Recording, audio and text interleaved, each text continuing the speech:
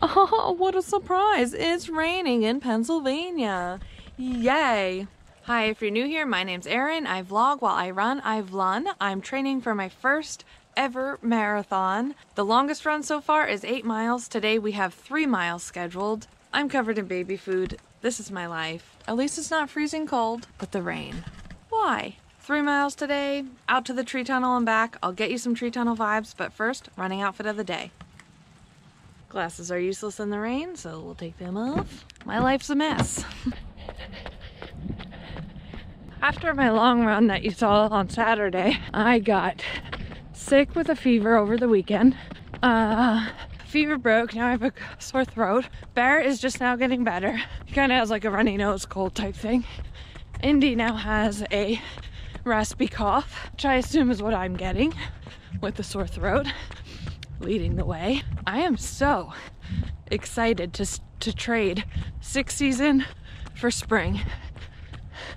Although spring, there are those springtime viruses that go around every year, but at least you're on the tail end of it and things are warming up.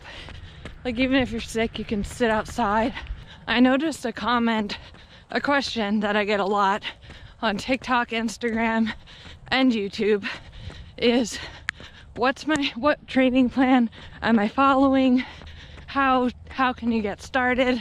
And I don't answer these directly because I'm not an expert. I refer to people to my coach Alicia at What Runs You on Instagram. I have her link below.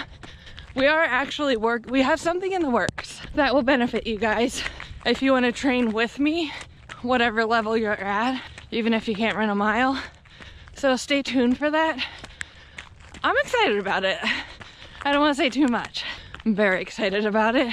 I couldn't figure out a way, like we do have this community here on YouTube supporting each other, which is so awesome, but I wanted a more direct way to communicate with you guys that are specifically wanting to start running even just a little bit. But I think it's going to be really fun and I'm excited. But like I said, if you have questions in the meantime, before all that, reach out to Alicia. She is so approachable, so friendly, so knowledgeable, and she makes anything attainable. I mean, if I couldn't run a mile in August, now I'm training for a full marathon, that should say something, right? Because when I ran a half marathon like 6 years ago, I just followed a generic plan online. Guys, I could barely run 5 miles, even at that race. I barely finished. And now I'm almost running a half marathon for my long run sometimes. With hills. After having 3 kids. I mean, can I say anything more? I have a direct comparison. No coach, coach. Here we are. Up first hill. This scenery is getting boring. I'm sure you guys are excited for green too. Tree tunnel vibes. For you, for me. We're here. The tree tunnel. Even though it doesn't look like a tunnel until spring. Spring, summer, and fall. That's when the tree tunnel is in its glory, you know? You know when I'm in my glory? You guessed it. The turnaround point. Freak, yeah.